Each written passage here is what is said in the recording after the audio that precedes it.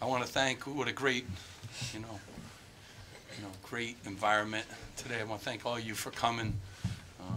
You really were locked in today, played a really good team, obviously well coached. I have a lot of respect for Seton Hall and Coach Willard. But I really want to thank, community, students that showed up. It's finals week this week, so it's a crazy week. It's a crazy week for our guys too.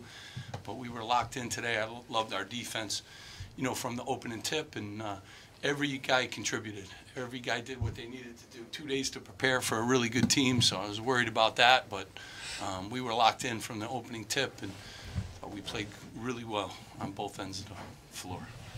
Steve, how much was the fast start? Can you contribute to the fact the building was like that? Well, I mean, the building was great. The most fans since, what, 2002. So most place was jumping. From the beginning, I thought our guys got off to a great start too, which really helped, get the fans involved. And, they make it a real tough place to play. And when the rack was jumping like that, all the good things about Rutgers University, you saw today here, everyone comes together. We could do some really nice things, and my team has come together. They have to sacrifice. Guys, Caleb was starting. He comes off the bench. Whatever you need, coach.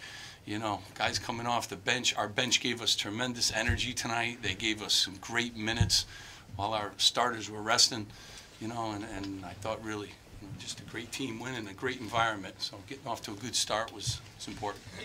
Defensively, what was the key to the game plan? Looked like you extended the pressure to half court, and you ran some different guys and bigger guys at Powell. Yeah, I mean, we only had 2 days, so you can't reinvent the wheel. But we were real connected on the defensive end. So we had a lot of switches if we had to. I thought we were, real aggressive in all of our coverages. They got really good players. I didn't think they, got comfortable looks, a couple open threes I didn't love, but, I thought for the most part we were real aggressive on that end of the floor, and everyone subbed in, did a great job, everyone. So we got a lot of different looks for all their guards. Ron, can you take us through the two alley-oops early in the game and what that did to the crowd? It was just the first alley-oop. That was just a play. We came out in the huddle. We said we're going to run it. If it was there, throw it. Miles found me. And then the second one, Gio just found me from like half court, tremendous pass. He put it up there for me to go get it, and I just came down and the place exploded. Do you have a sense, and do you think the team has a sense of how big this team is as far as tradition in New Jersey? Seton Hall said that maybe some of their players didn't realize the magnitude of it. Yeah, our guys were driven. They were determined. We're a good basketball program. I think you saw today New Jersey basketball is good.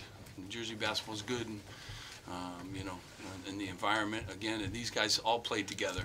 I think they knew, when you're playing a ranked team with the best guard in the country, against a team like that, you got to be ready to play, and we were ready to play.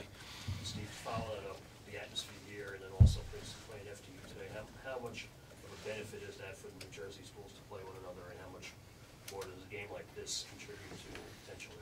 Yeah, I mean, I just think when you get two really good programs, we're getting there too, and bring all the people in the basketball community, here to Rutgers, vice versa. When we go to Seton Hall, it's good. You get to see some really good basketball, and hopefully people keep coming and watch, some really good programs as we continue to grow.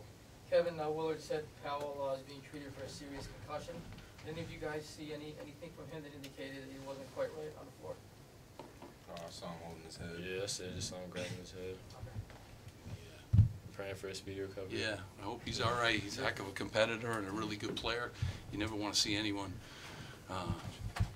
be injured for a game. So I hope he gets better soon. I know you have the one game at a time mantra, but can something like this be a turning point, be a spark for Yeah, I mean, we're getting there. We had the most people ever. Place was rocking. I think we got a good team. This university is exploding. I keep saying that.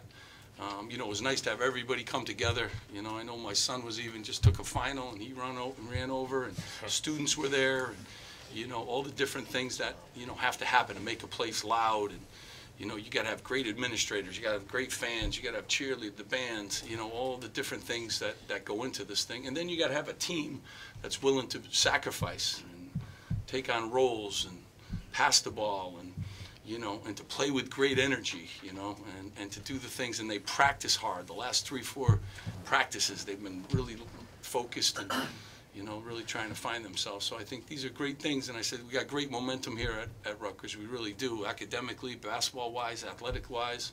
So there's a lot of good things happening, so we can continue that trend. See, what do you think of the way your players attack the glass and also the 50-50 balls in this game? Yeah, I mean, I thought we did an awesome job. How about the backboard numbers? You know, they're big. They're one of the biggest teams in the country, you know, physically. And, you know, I thought from the start we really, you know, that was very much a concern for me. After watching all the tapes of them, they tend to get a lot of long rebounds, too, because they're so tall. You know, but I thought we were locked in and we stayed attached, you know, the whole time. It helped us run, especially in the first half, too, those long rebounds.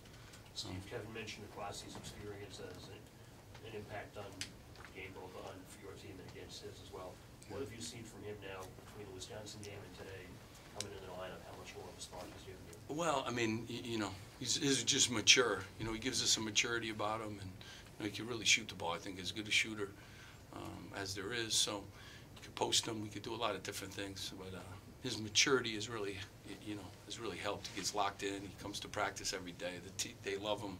His teammates. I think these guys are really, you know, enjoying what he brings, and he's figuring it out too. He's figuring it out too with a new team and stuff. So he's been a nice addition. Guys, what was it? Any of the players? What was it like collecting that trophy? Gio has done it before. This is new for you guys. What was that like? It was unbelievable. It was unbelievable. You know, last year we dropped this game, and you know it was a hard-fought game. But this year, you know, being a Jersey kid, this game meant a lot to me, and getting that win out and pulling it out just meant the world to me.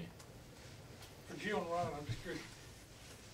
Did it sound louder than usual? That they did sneak a few more people in there? Did you tell it all? Yeah, it was definitely really loud.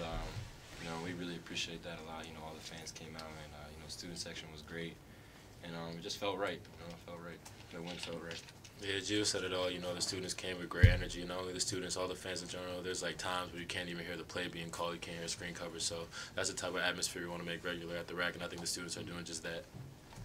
To hear the crowd the way it was, to have a win over a team that was predicted to win the Big East, what does this tell you about where the team is right now, where the program is right now? Go ahead, bro. I think we're in a good spot. You know, we got to continue to get better. You know, we're going to enjoy the win, but at the same time, there's a bigger goal in mind. We're on to the next one. Yeah, but Gio says, you know, this is a big win. We're going to enjoy it today.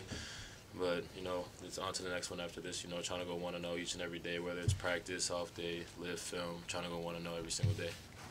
Well, you have said several times about enjoying the journey and the ups and downs with a young team. Where is this particular leg on the journey? No, I mean, we just had a 4-game gauntlet. Like, we had a tough stretch here, and, you know, just think if they continue with the right approach to practice and getting better every day. I mean, we're young, but, you know, we have some pieces, and, you know, have to put the right pieces in at times, and they have to sacrifice. I mean, that's part of it. But it's all part of a journey, man. You have to go through some ups and downs in order to get better. And luckily, these guys stay the course. They get better. And if they continue to do that, it'll be a really fun journey. For any of the players, Miles talked about after the Wisconsin game that was a needed game, and you guys got it. How much more important was this one going in off the win Wednesday night and knowing what the atmosphere was going to be like? We were just trying to carry momentum from Wednesday night and bring it onto the court here. You know, Wednesday night I felt like we played terrific defense, and today too, I thought we played really good defense. So we're just trying to carry on the momentum, you know. All right. Are we good? Really appreciate you guys coming. Yes, Thank you very much.